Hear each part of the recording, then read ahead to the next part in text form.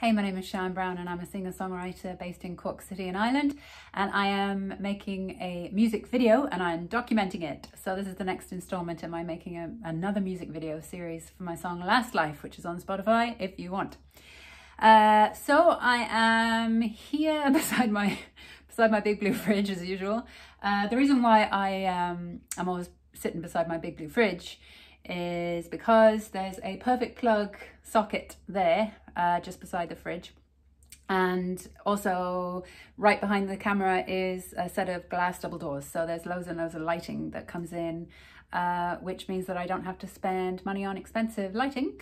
So that is why I'm always beside my big blue fridge. But I got a good bit done, and I got some nice things that came that just turned out really, really great. So let me show you what I've got done. I'm going to turn on my lat pad.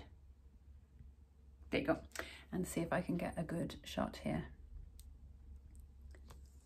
Is that a good shot? It's a crooked shot, but it's a shot all the same. So I did a goldfish bowl. I was very proud of it. I thought it was very, very cute. I did my little plant and some rocks at the bottom. To go into my bowl, I did some Aztec fish. Aztec fishies. How cute are they? They're so cute, aren't they? I think I'm going to animate some little bubbles coming up to just make it even cuter. Why I did a fish bowl is because I want to try and get one of the fish to jump out. Because it's a thing. Some goldfish like to jump out of their goldfish bowls and flap around wherever they land, the poor things. And there's a few reasons for this. It could be because their environment has become too toxic for them. Scientists reckon that goldfish do this as well, because from an evolutionary standpoint, it would have been good for them to expand their horizons with their habitat and find new parts of their habitat, find new places to eat. And they did that by jumping out of streams, you know, the way the salmon jump upstream and all that.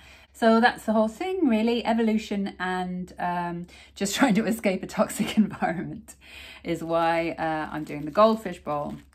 So my nebula tissue paper came. Oh, look at it. It's so beautiful. I can't believe it worked out so well. I was really, really nervous about it. I was thinking of putting different bits and pieces on it that I've already made. Wow, look at that. Just bits of the mandalas that I've done. Yeah. Oh, they look so good, don't they? Ah, cool. I'm going to do things like spinning Triskel through the galaxy and spinning Seed of Life through the galaxy. Trippy shit. This is going to be really cool. Wow, I haven't put these on here yet, and now I'm seeing that it looks cosmic. It looks super cool. I'm very, very happy with that. Actually, I want to try another one. Let's see. Oh, wow. I love it. I love it so much. This is great. This is exactly what I wanted. Exactly. I'll show you the other ones that I got.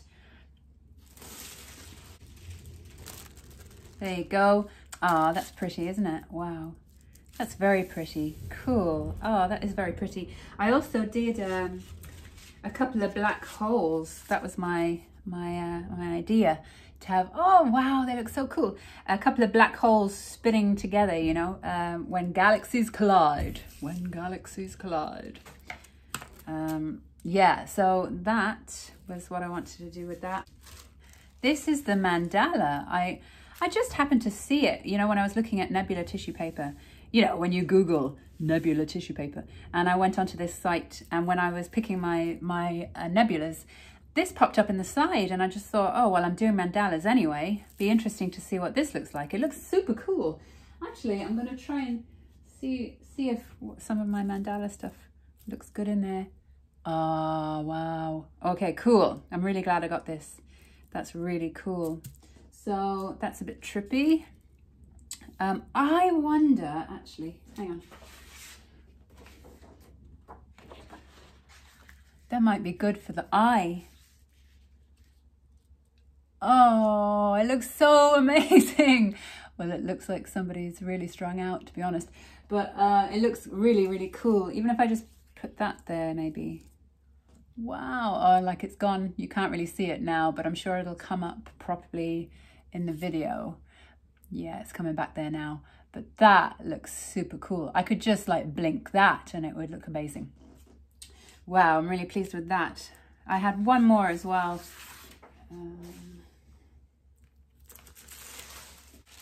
Oh, I think this is my favorite. Wow.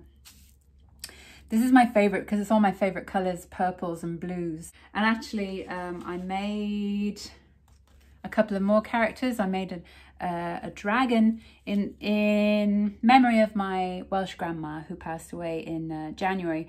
I said I'd definitely have to stick another dragon in there. So here she is, and I've made her so that you can kind of stretch her out in a way that kind of like a Chinese dragon, and then she can fly through the cosmos. Fly through the cosmos with the greatest of ease. Yeah, so she's cool, and I've made her in a snaky kind of a way, so I can do bits of animation. It's kind of awkward when I'm trying to do it upside down, but I can make bits, you know, make her like snake around the nebula. Look at you snaking around the nebula. Okay, and I did this cosmic dolphin. Isn't she pretty? Oh, I love her. I think that I could definitely do a children's animated couple of videos with Cosmic Dolphin. She's such a cosmic dolphin from another galaxy. Doo-doo-doo-doo-doo. She's cosmic. Oh, and you know what as well? Where have my fishies gone? Cosmic Dolphin and Friends. Yeah, that could be that could be it.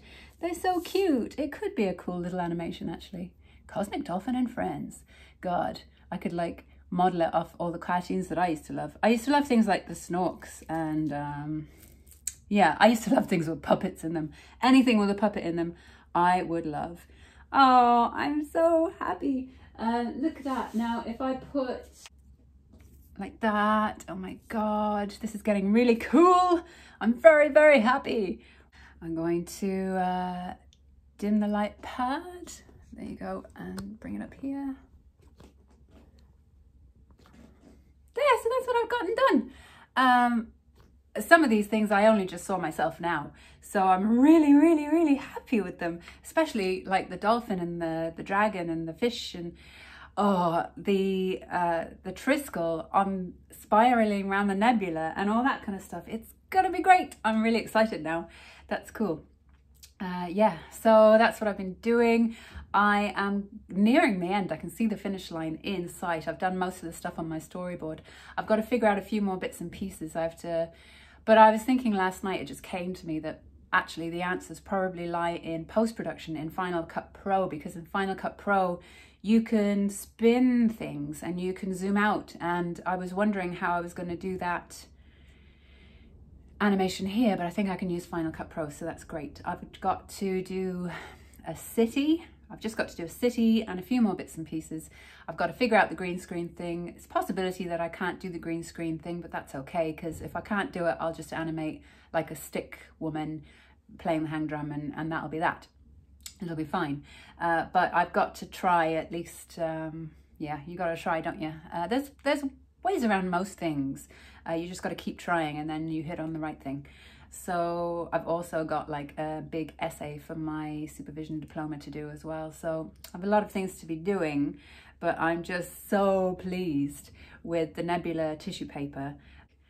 You really can just Google anything and get them, can't you? I just Googled Nebula tissue paper and I found them. So I was really happy about that. Yeah, so watch out for Cosmic Dolphin and Friends. Ah, God. Oh, do you know what I wish I had? I wish I had like some kind of a puppet watch now. Two more weeks into lockdown and I'll be doing my own sock puppets or something. God, I wish I had Zig and Zag or some. I wish I had my own puppet friend to do these things with. Yeah, I don't know. Maybe I'm silly, but definitely silly. All right, I better go. I'm going to leave it there and thank you so much for watching and I will see you next time.